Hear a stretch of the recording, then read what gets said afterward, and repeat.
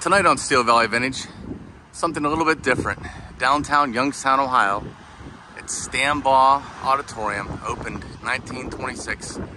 Money given by local businessman Henry Stambaugh.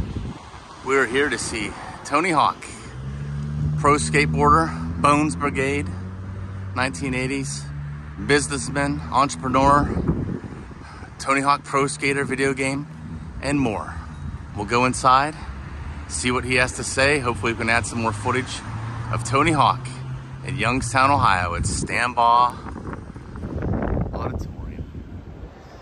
Entering the auditorium, Stambaugh, right outside of Youngstown State University, Youngstown, Ohio. Youngstown State University presents Tony Hawk tonight on this stage.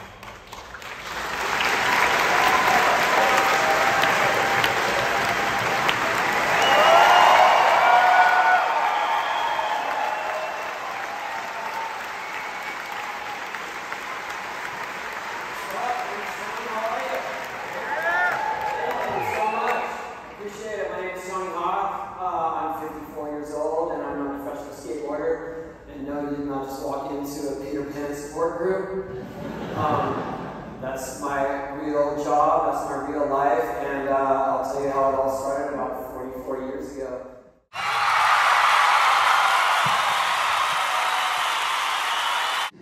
I was with someone who was trying to do skate game, but yes, absolutely.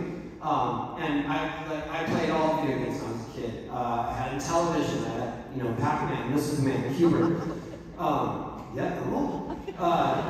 And so I was so excited, and it's actually a pitfall. And so they brought me up to, I went up to their offices, looking much less formal than this. And there's all these guys in suits in a boardroom with a PlayStation on the table. And they said, we want to see what you're looking, we want you to see what we're working on. And they had just finished a game, Neversoft did, the developer, called Apocalypse, which featured Bruce Willis. His first game to feature a celebrity voice, which I thought was pretty cool, but no one else did, and it failed miserably. But the engine lends itself to skateboarding and skateboard motion. So I picked up the controller, and on the screen is Bruce Willis on a skateboard with a gun strapped to his back, going through a wasteland of discarded tanks and guns and stuff.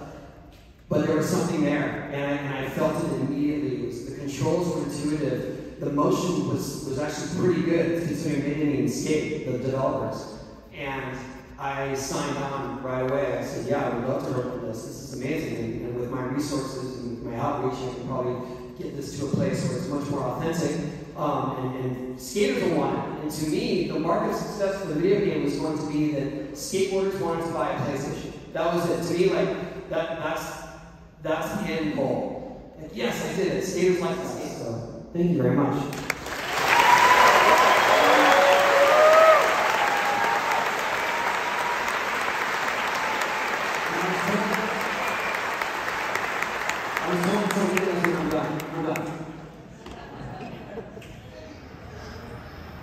Okay, Steel Valley Vintage walking out of the event with Tony Hawk in Youngstown, Ohio.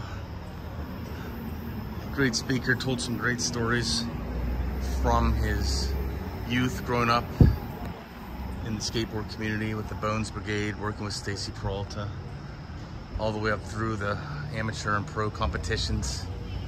And of course, the video game, Birdhouse Skateboards, video game with Activision was a really cool story. We have a clip of that earlier there for you.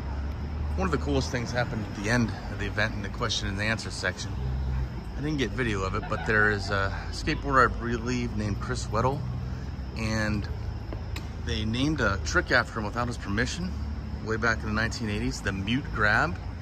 And a young man from the crowd who was deaf asked the question about how Tony Hawk got and was a part of getting that name to change.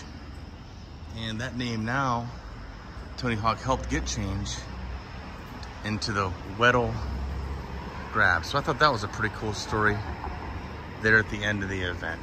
Hope you enjoyed seeing Tony Hawk on Steel Valley Vintage in Youngstown, Ohio. See if I can get a shot of downtown here from the top steps of the Stambaugh Auditorium. Once again, Tony Hawk, Steel Valley Vintage, overlooking YSU's campus. Have a great night.